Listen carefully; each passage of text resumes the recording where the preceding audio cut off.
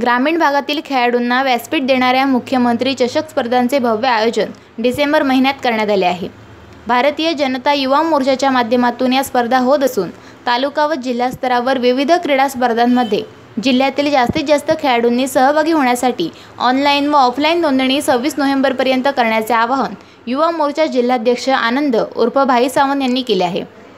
1 ते 15 डिसेंबर या कालावधीत तालुकास्तरीय, 15 ते 30 डिसेंबर जिल्हास्तरीय आणि 1 ते 12 जानेवारी या कालावधीत राज्यस्तरीय सीएम चषक स्पर्धांचे आयोजन करण्यात आले आहे। भारतीय जनता युवा मोर्चाच्या वतीने सर्वांना एकत्र घेत या स्पर्धा घेतल्या जाणार आहेत। या क्रीडा स्पर्धांच्या आयोजनाविषयी माहिती देण्यासाठी सिंधुदुर्ग नगरी शासकीय विश्रामगृहावर पत्रकार परिषदेचे आयोजन करण्यात आले होते।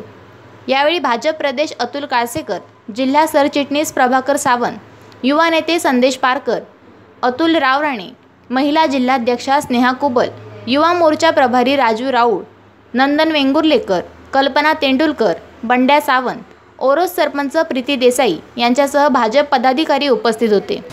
मेक इन इंडिया रांगोळी स्पर्धा, याचं पहिलं बक्षीस आहे 3000, दुसरं बक्षीस आहे 2000 आणि तिसरं बक्षीस आहे 1000। साठी पहिलं बक्षीस आहे 7000, दुसरं आहे 5000, तिसरं आहे 2000। उजाला गायन स्पर्धा, पहिलं बक्षीस आहे 7000, दुसरं आहे 5000 आणि तिसरं आहे 2000।